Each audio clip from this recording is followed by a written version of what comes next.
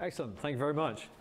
Okay, yeah, being a medical doctor, of course, it's an honorary title. I don't have a PhD, so but you can call me Wayne, that's fine. Okay, so I'm going to talk to you about Caradon Observatory. I am a haematologist by day, and I'm an astronomer by night. I have been into astronomy since I've been knee-high to a donkey, and I love the subject pretty much as I love medicine.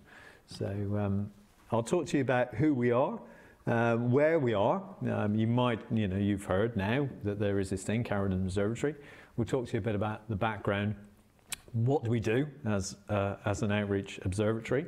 What have we done so far? Why do we do it? And what are our future plans? So without further ado, here we are.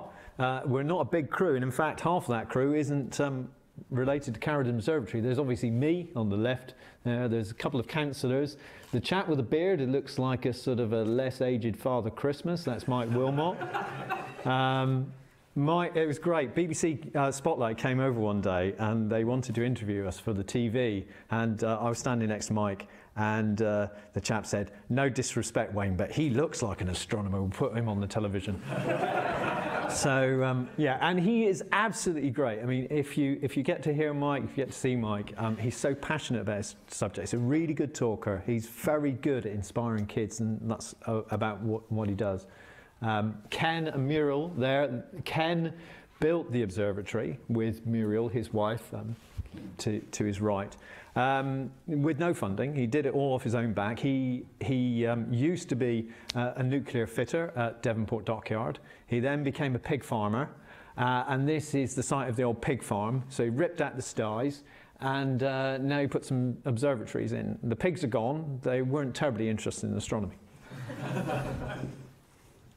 And that's Mike, who's Ken's son, and his other son and daughter. And Mike did a lot of the work for taking the wide field photographs that we use for the dark sky application for Bodmin Moor. I'll come on to that in a minute. But Mike does lots of really good wide field photography with telephoto lenses and some modified cameras and that kind of thing. He's the chap in the middle.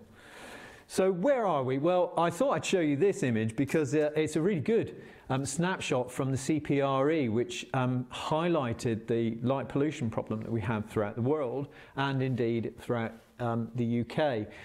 The red and the orange and the greeny bits, that's where we've got the maximum area of light. And you can see Exeter, you can see the blight that is Plymouth. And between the two, you've got Dartmoor. And that blob in the middle is lovely Princetown and the prison. But then to the sort of 10 o'clock of Plymouth, we've got Bodmin Moor.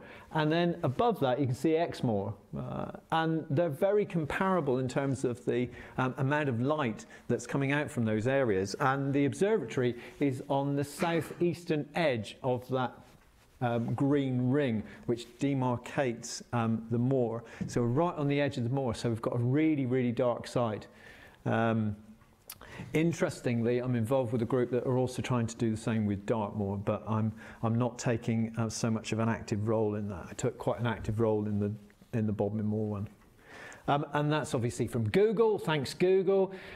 Anybody been to the Hurler Stone Circle? Do go there. It's a lovely place. You can walk up onto the moor from there. It's fantastic. And just up from that, we are sited. We're situated. So I've said already what our background is. Well, Ken is the nuclear fitter and ex-pig farmer. He's not an astronomer. He will openly admit he knows very little about astronomy. He just wanted to give something back to educational outreach. He thought, okay, what can I do? Okay, I'll build some observatories. To be fair to him, he does know a bit. He's managed to pick up a bit over the years, and Mike and I just talking at him constantly about astronomy, he will pick up a little bit by osmosis. And Mike is the astronomer and educator. He works at Liscard School. He does a GCSE course in astronomy. He also does some supply teaching as well. But he's a fantastic educator. And with him coming on board, that was great. I joined at a later stage. I joined a little bit later, about a year and a half, 2 years after they'd originally set up. So that's me down at the bottom, the haematologist and amateur astronomer. And Mike, Ken's son, is a computer software designer, so he's done a lot of work with the web page. We have pages that we've got related to Caradon Observatory. Now, to begin with, again, he wasn't so much of an astronomer, but we've managed to hit him with the bug. Poor chap. Okay, so what have we got? Well, it used to be a pig farm, so we've cleared out all that. It's now got 4 fixed domes. They're about 2.2 meters in diameter. They're, you know, sort of classic domes with a shutter. We've got a temporary dome, which is a hemidome, so it flips back and reveals one half. We've got a lecture room.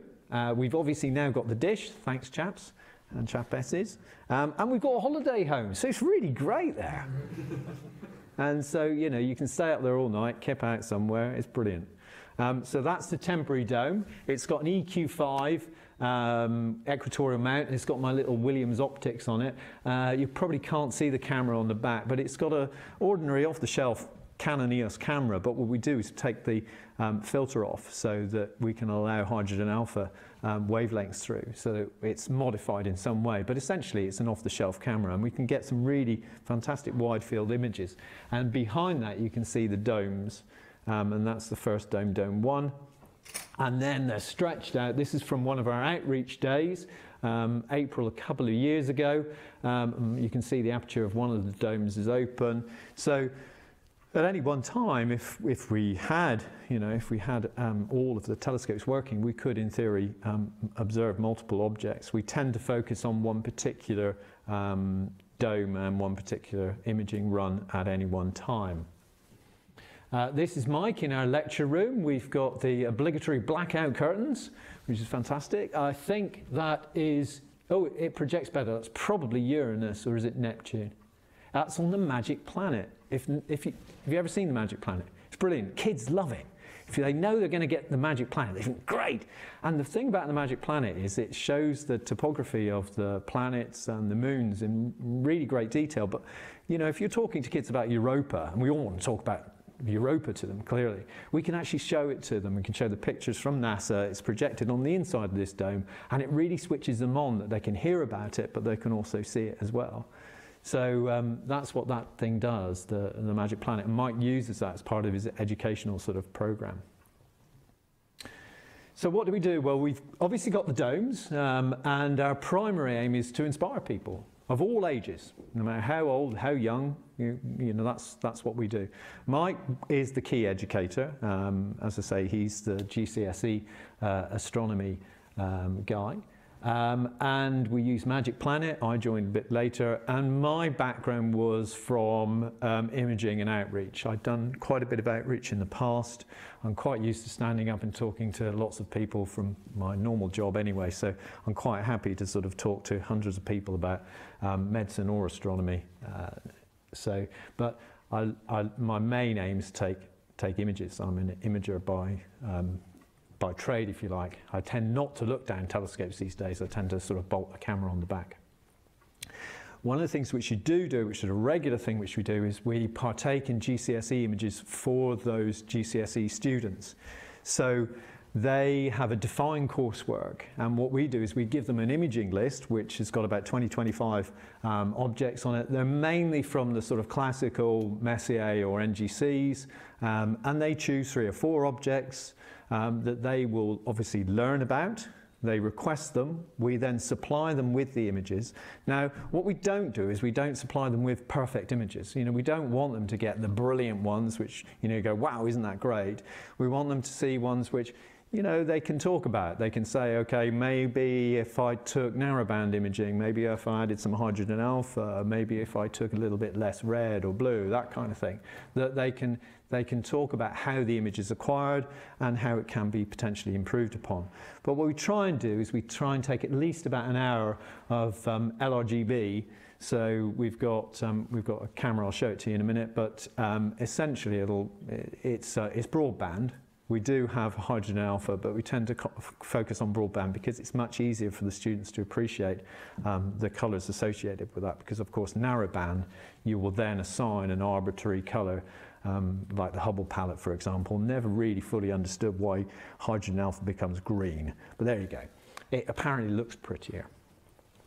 But this is the scope. This is the equatorial mount that we use. It's just a simple thing. You can buy it in First Light Optics, just down the road. Celestron CGM-DX. It's computer controlled, and it's got our telescope sat on the top of it. And our telescopes are there. We've got the main imaging one is the one with the little red bit of gaffer tape on it, holding the shield over the front.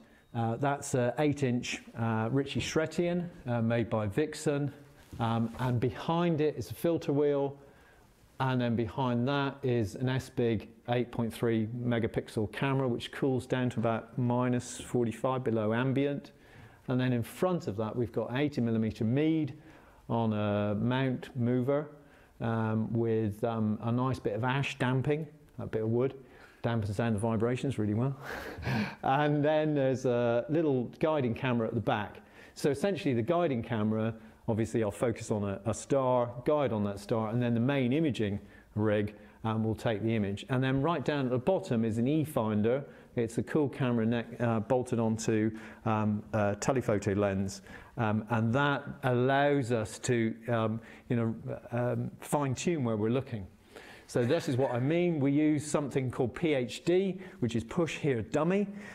It's great, isn't it? Essentially what it does is just after a few clicks of a mouse, you will say, okay, I want to use one of those stars to do my tracking. So you click on the star, it does a few movements, it then knows what the movement is, and then it keeps the star. You probably use exactly the same thing, but you probably don't call it Push Here Dummy, but you will use something very similar to track your telescopes. So the E-finder is the PHD-1, and that one is the little tiny Guider scope, which essentially, anybody know what that is that we're looking at? If I tell you it's the trapezium right in the middle? You're bloody astronomers, I don't know. It's Messier 42 of the Orion Nebula. Anyway, the Orion Nebula, so it's focusing on the Orion Nebula. And then when you take about a 90-minute image, you'll get something like this. This is LRGB, this is Messier 51, the Whirlpool Galaxy, beautiful interacting galaxy. You can see the effects of the gravity waves on the two of them interacting, and clearly one day that little fella is going to be eaten by the big fella, and it will probably turn into an elliptical galaxy, I think. Now, I wanted to show you this because, one of the things about showing a picture like that, especially to kids, is they go, wow, can I have a look? And you go, oh, you're in for a bit of a shock. You get out your big telescope, which is that one, which is Dobsonian, which is 12 inches across. This was from a recent outreach event in Sibley Back, which is the lake you can see in the background. And it's a Dobsonian, it's 12 inches across the mirror, and that's the one which we get people to have a look through. And only the other day we were showing lots of people the Whirlpool Galaxy, and I've seen the Whirlpool Galaxy a lot through the telescope, and that's kind of what you'll see. You won't see it looking like that, you'll see it looking like that. So you will see the sort of aggregations of the main sort of nuclei of the galaxies, but you won't be able to see the fine structure that you can on images. So images kind of help, but they don't tell the full story, do they? And if you that's actually 6.5 hours duration of image. That's Bode's Galaxy, or Messier 81, and again it's LRGB, no hydrogen alpha, no narrowband. And the beauty of being at Caradon is, of course, that I don't have to subtract an awful lot of light pollution. So I can process the images, and because there's not that sort of noise associated with light pollution, I get better contrast. So I can tease out the finer details of the image from that. So this is after the telescope image. A whole load of people turned up, 150 people turned up at our last outreach event, which is fantastic. All very polite, queuing to look down the telescopes. Kids, older people, lots of people turned up. We advertised it through Facebook, and it's brilliant. Honestly, I love this side of what I do. I love, the fact that I can talk to kids and people of lots of different ages, and I can show them things that they've never seen before down a telescope. And, you know, mostly it's wows, sometimes it's, oh, is that it? As a chap, you don't want, oh, is that it, do you? So, you know, no, but it's great because, you know, it gets people outside, but not only that, it gets people to appreciate the beauty of the night sky, but then there are other things which you can bring on board as well, and that's part of the things which you do related to outreach, and I'll talk to you a bit briefly about that. That's some chap looking, clearly not during the night looking at some stars, but he was looking at Kitt Peak. It's not Kitt Peak, Kitt Hill, which is about Kitt Peak, miles away. Kitt Hill is just by Callington, which is just across the valley. And one of your colleagues who graduated, or some couple of your colleagues graduated a couple of years ago in that image, looking down our solar scope. And what have we done? Well, we were the team that helped put together the data, the information, and, if you like, the astronomical aspects to this dark sky landscape application. So Bodmin Moor is an international dark sky landscape, or an international dark sky park. There are very few throughout the whole of the world. We're lucky we have one on Bodmin Moor, with Cornwall County Council. Caradon Observatory collaborated to get the application, and this was successful last year. And that photo that I showed you of Ken and the councillors, that was on the day that the press release went out that said we've got the application, and that's through the International Dark Sky Association. So the International Dark Sky Association are a group based in Tucson, and essentially their aim is the same as our aims. It's to help maintain the heritage, the beauty of the night sky for this generation and for future generations. But there are also some tangible benefits alongside that. So that was the press release on the IDA website. And as I say there, you know, we say that the night sky is one of our own natural beauties of the world. So we have a duty to try and maintain it that way. And how do they work? Well, you know, it helps people to appreciate the wonders of the sky, but for sure, you have a dark sky park, it will draw in ecotourism. You know, we know that from Exmoor, Northumberland. But if you can get people switched on to this idea of appreciating beauty, then you can help them to try and keep it that way as well. And you know, also helping them to understand that the light which they're using for no particular purpose, it's wasted energy, and they'll save some money as well. And those are the things which really do get people, not people like you and I, but the people who make, you know, the rules, the laws. They listen to that kind of thing. You tell them they're going to save money, they love it. You show them a picture of Messier 51, they couldn't give a toss. But you tell them they're going to save money, fantastic, they love it. But also, if you tell them there are detrimental effects on humans, nobody likes that kind of stuff. And the evidence is now mounting up that light at the wrong time of day is detrimental to human health. And it's detrimental to wildlife and the landscape as a whole. So what are the risks? Well, there are absolutely no risks at all in doing this kind of stuff. That's a picture that Mike took in Hartford, and that's a picture that he took, same conditions, down in Bodmin Moor. You can just appreciate Orion there with London in the background, and we've got a little bit of lights from a local village nearby, but essentially they are completely different, are they not? So our aims really help people appreciate the beauty of the night sky, try and get them to think about those really deep questions, the kind of questions that you bring up. You know, how did we get here? You know, how did the stars, the planets, how did all of that happen? We haven't got the answers. That's what you're here for. And of course, you know, as I said before, you know, we're just there to help people to appreciate the beauty and try and keep it that way. So we're going to continue our outreach program. We're going to continue to collaborate with you. We are in the process, we formed a community interest company. We are in the process of applying for funding for our own Magic Planet. The current one belongs to Liscard School. A mobile planetarium that we can use in those times which, you know, when the clouds are there, when it's raining, for example. A more automated telescope which makes it much easier to find objects and show people as best detail as we possibly can. And then the main one which we will go for, which will take a little while, is a fixed telescope, a Rishi-Shretian, essentially a big imaging rig based at the observatory that will be able to facilitate sort of networking over the internet. So that will be a main aim, and that's another picture of the magic planet, not with Mike, as you can probably see, and and that's the kind of imaging rig which we'd kind of love to have, and yeah, we will.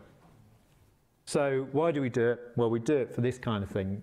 You know, this was posted on our Facebook page, and you know, this is the kind of thing which helps us go along. But also, you know, being able to take pictures like this. You know, I love what I do during the day, but when I look at pictures like this, I love this. This is the kind of thing which really, I didn't think one day that I'd be able to do these kind of things.